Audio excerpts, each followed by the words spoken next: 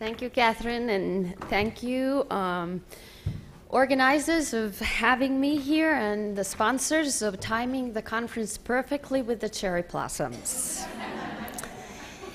Let me try to put this short presentation on the contextual cues and the plight of the targets into some larger perspective. And I'm going to start by a very obvious, dumb-sounding question. Why are we concerned about bullying?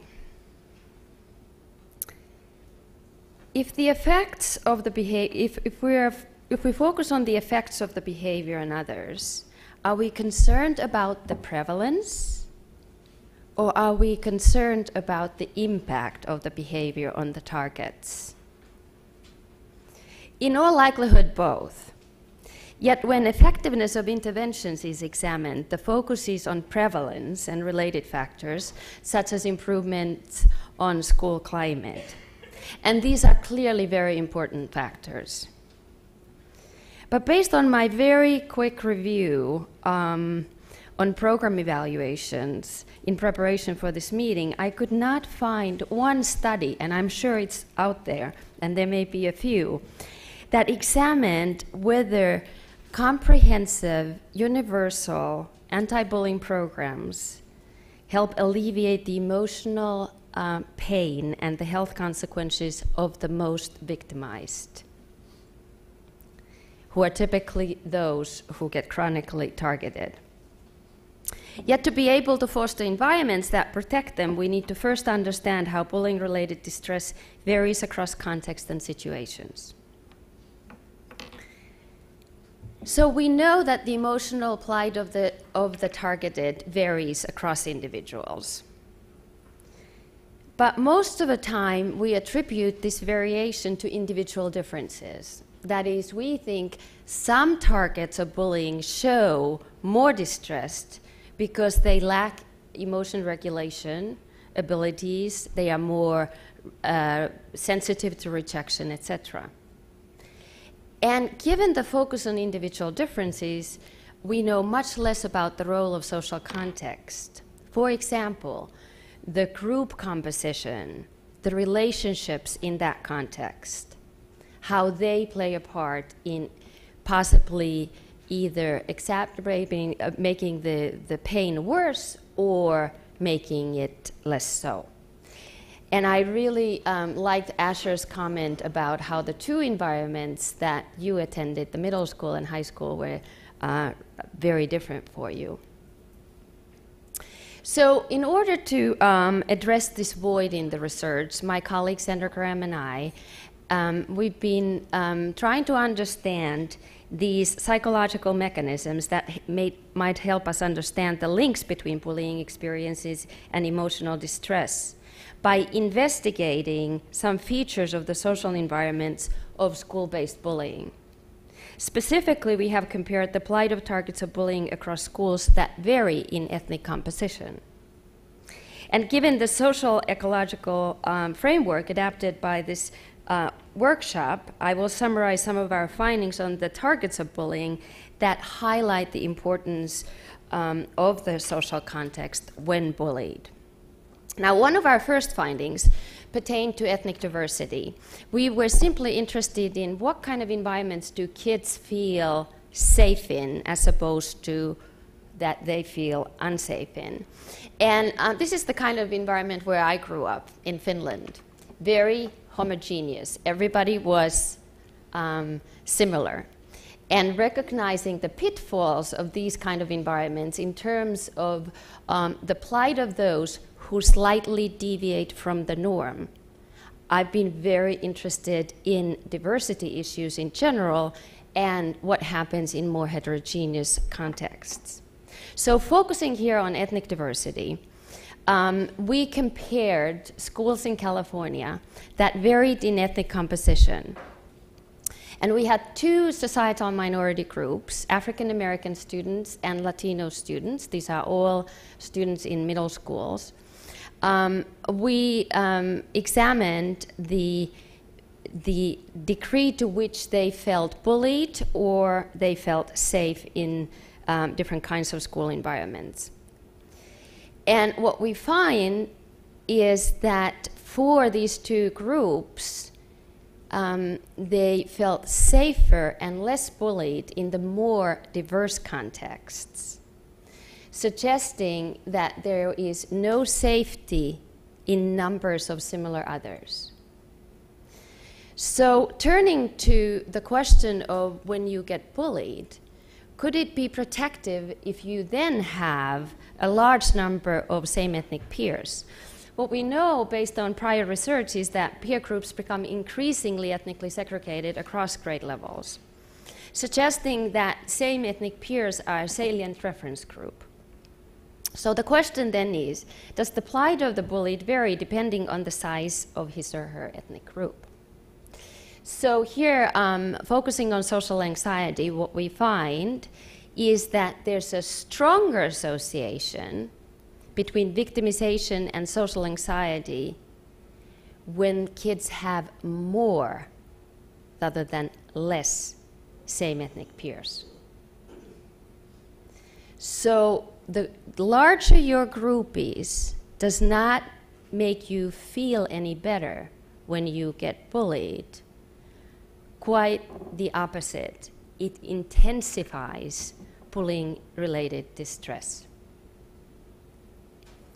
So that begs the question of how do targets construe their plight? That is, we know that when kids are bullied, they are likely to ask, why me? And answers to this why question, the attributions they make, are likely to affect their level of distress or the type of distress. We've been relying on a construct that social psychologist Jaana coined way back when she examined depression among rape victims, characterological self-blame. The idea that targets come to blame themselves and think that it's only them who get bullied, and this will not change, and there's nothing they can do about it. So very maladaptive attribution. So now what we wanted to understand, could this characterological self-blame in part help us understand why was it that the kids, when they had many same ethnic peers, in all likelihood being one of the majority, numerical majority groups in their school, why would they feel worse? So we were able to examine this question by relying on our large sample and examining different contexts. Contexts where the kids belonged either to the numerical majority or minority.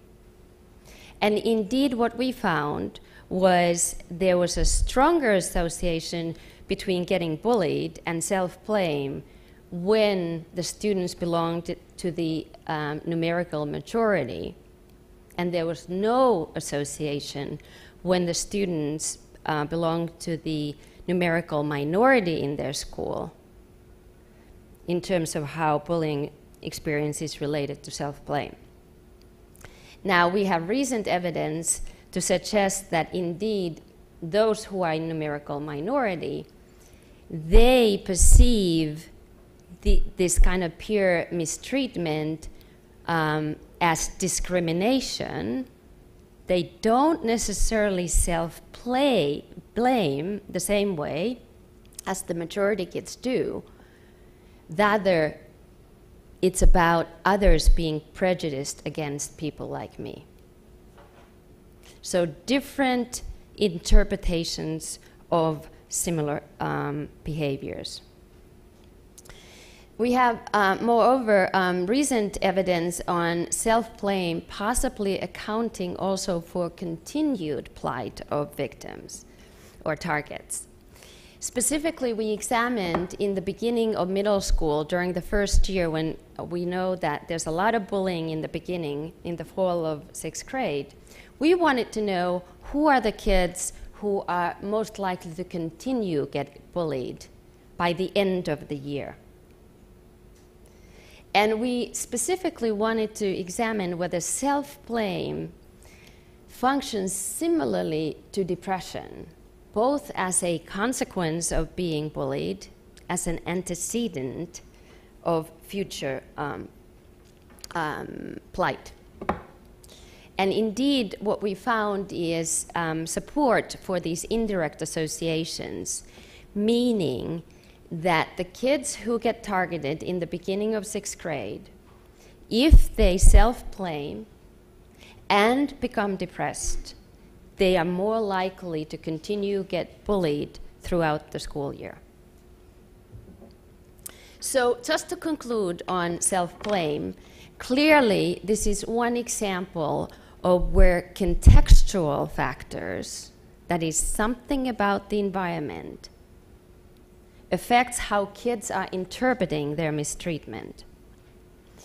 We know that blaming oneself is particularly detrimental, and finally, to alleviate distress and reduce the duration of bullying, we may need to change targets' attributions. But let me end with something a little bit more positive. So we know that there's one particularly potent protective factor, and that is kids having friends. Although the type of friend matters, there is good evidence suggesting that as long as a child has one friend, that lowers the risk of being bullied. Moreover, when they do get bullied, their distress is alleviated if they have that one friend. So I have two recent doctoral students who did their dissertations on a topic that extends this research. And the first one focusing on cyberbullying, so we are switching to another context, and another focusing on experimental manipulation of exclusion. And these studies in part help us understand, is it really about a friendship, or is it something more fundamental? So let me turn to the first study. So Guadalupe Espinosa conducted a study on cyberbullying where she examined the daily experiences of being cyberbullied and daily level of distress. She was particularly interested in the role that friends play, and she assessed both the quality of the friendship and just merely the time spent with a friend. What she found was that on days when high schoolers got cyberbullied, there was a particular strong association with distress. But if during that day when they got cyberbullied, they got to spend some time with a friend, that distress was significantly and substantially alleviated. And what was really interesting is that the quality of the friendship did not matter. It was merely time spent. Let me now turn to the final study, and this involved experimental manipulation of social exclusion. Some of you may know a paradigm that is available to all of us online, a cyberball paradigm, where individuals are part of tossing a ball, and then all of a sudden the partners exclude you from tossing the ball. And as benign as it sounds, it's an incredibly potent way to induce feeling of exclusion. This particular student, Alicia Gross, what she did is she experimentally manipulated exclusion, and after exclusion, she randomly assigned the participants to either socially interact through IM, that is through the computer, with an unknown peer, or to play a solitary computer game. So either a social interaction with an unknown peer or a solitary computer game. And what she was interested in examining was the recovery from that exclusion, specifically focusing on how quickly these kids and young adults recovered from loss in self-esteem. What she found was the recovery was much quicker for those who had a chance to interact with an unknown peer, as opposed to playing a solitary computer game. So these findings suggest that maybe it is not even about a friend, but when kids get bullied, they need to replenish their self-esteem, their distress by connecting with someone. So let's put the bullying problems in context. I would say that the context of situational factors indeed matter in how distressed and lonely targets feel. By examining these kind of contextual and situational variations, we can get further insights how to alleviate distress. And based on just these few examples of our work here, I think that we have at least two potential antidotes. One, that we convince kids that it's just not them who get targeted. And the second, that even a neutral social interaction can help reestablish sense of connection. Thank you so much.